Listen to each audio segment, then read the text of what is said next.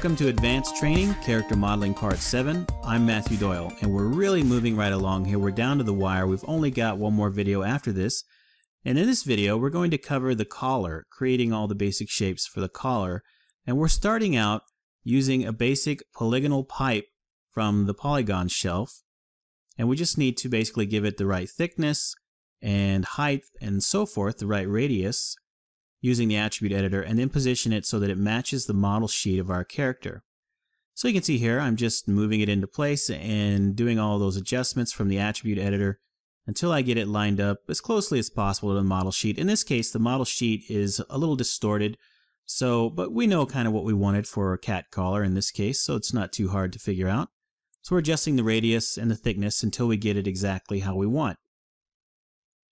So now that we have our basic collar shape, we're ready to add the loop where the belt runs through. So we'll just go into our modeling toolkit, and using Quad Draw, we're going to add some edge rings here so that we can extrude the faces from this area to create the loop. And so we'll just select those faces and then extrude all of them out. And we've got to make sure that in the extrude mode, we set it to local.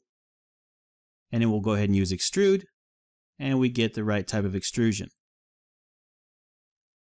Now we'll want to go ahead and extrude the faces on the other side of the loop. So we create the end of our collar. So we'll just select them, and once again use extrude. We're also going to need to adjust the loop itself so that it sticks out further, because as you can see right now, that other side of the belt sticks out further than the loop. So we'll just select these face right here, the face below it, and the face above it, and just pull them out using the Move tool.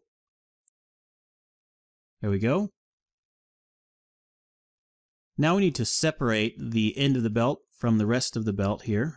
We don't have to do that, but I think it'll be a little more interesting looking if we do. So I'm going to select these edges here where it would connect, go into Edit Mesh, and choose Detach. And that will detach those edges from the rest of the mesh. So now we'll just select all of these edges that comprise the end of our collar, the end of the belt. We'll select these on the top as well here. And we'll go into the Rotate gizmo, and then just rotate that out. And you can see how it's detached from the rest of the mesh there.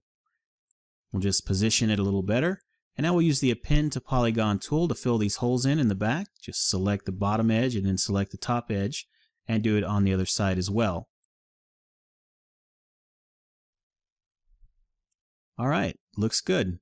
Now let's select these edges here, the top and the bottom, and let's use the bevel tool to give us a more rounded shape, and then use the multi-cut tool to make sure we have all quads on the front and the back. And that should pretty much complete the basic shape of our collar.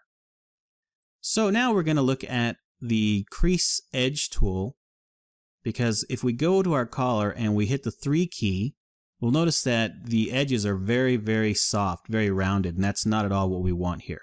So we're going to use the Crease Edge tool to fix that. So the way we do that is we'll go into Edge mode here, and we'll select the edges that we want to be hardened. So for the loop here, I'm selecting these outer edges, and I'll select them on both sides, and then use the Crease tool, and then you middle mouse click and drag on those edges, and you can see that interactively they get harder. And this will allow us to have a more hardened edge where we need it to be, and a soft edge where we need it to be. Now this doesn't really matter in the low poly version. It's mostly a visualization thing here in the high res version, but it can also be applied to things like normal mapping, so you get softened areas and hardened areas when you create your normal map. All right, almost done with the loop here. You can see the visualization there of the hardened edges. They basically have a thicker line than the rest of the edges of the mesh. So that helps you to visualize which edges have been creased and which edges haven't. Alright, so let's go ahead and crease the edges of the rest of the collar. So we'll just go ahead and double click the edge rings around the top. Select these edge rings of the collar or belt end. And then we'll also need to double click the edge rings on the bottom part. All right, it looks like we've got them all selected. Now we'll just go ahead and use the Crease tool to interactively set the crease we want here. Not too hard, we don't want it to be super sharp. Okay, so let's go ahead and create the tag of our character now. We'll start with a simple shape, in this case a plane. Move it into position here, and then we'll give it a 45-degree rotation on the Z-axis in the front viewport, and then scale it up so it's more closely resembling the model sheet. Okay, so now we'll just use the extrude tool on that face to give it some thickness, and we'll scale the interior face in so it has more of a bevel. And finally, we will scale it non-uniformly on the Y-axis here to give it more of a diamond shape. So now we're using the torus shape, the basic torus shape, to create the chain links, and we're going to give it a subdivision of 6. So it's more of a hexagonal shape here. And then we'll just position it into place.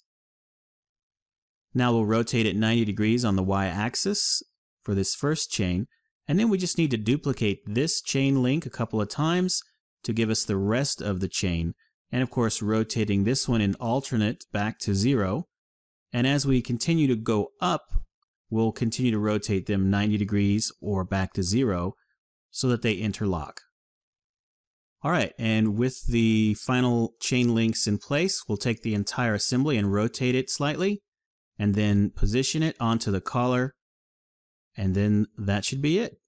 So let's move on. We've got the tail, which I almost forgot about. We need to add that to the back of our character here.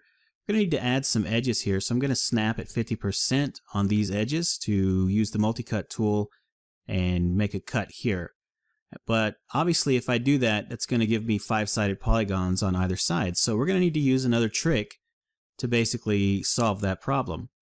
So to do that, we're just going to continue with multi-cut and draw a square here, and then come down and connect it right here to the other side. And once again, we're rounding it. We're basically turning it from horizontal to vertical. You can see here that we're going from the top part of our tail down the side of the buttocks, and then we're also going to make a final cut all the way across the buttocks to the other side. So from here to there, and that gives us all quads again. So into the face mode, we've got our tail part here. I'm just going to extrude that out. And I'll first need to make sure I'm no longer in world mode, but I'm in local mode on my transform options. We'll extrude that out, go into vertex mode, and then make some adjustments to the shape of the tail so it's more round like a tail should be. So we'll just move that top vert there and that top vert up a little bit.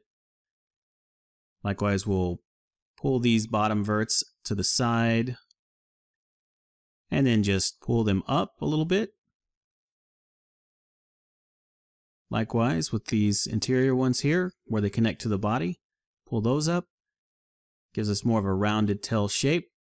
You can see what it looks like here in the highest subdivision level. Now we just need to make sure this is a nice flat coplanar surface here. Using the same trick, scaling those verts towards each other. A couple of times ought to do it. Alright, now we can select these faces and just continue to extrude outwards. Alright, and so we're just extruding and repeating that command until we get the full length of the tail that we want. That looks about right. And then we'll just scale down these verts at the very end of the tail to give it more of a rounded shape, and that will complete the tail of our character. Also, we need to add the hair on the head. Now for a game character, we don't have the luxury of having basically every strand of hair on the character like something you might see in a cutting-edge CG film. But what we're going to use are planes instead, and the planes will allow us to basically apply a texture that has transparency or an alpha channel, and that alpha channel will allow us to create hair that is essentially a billboard.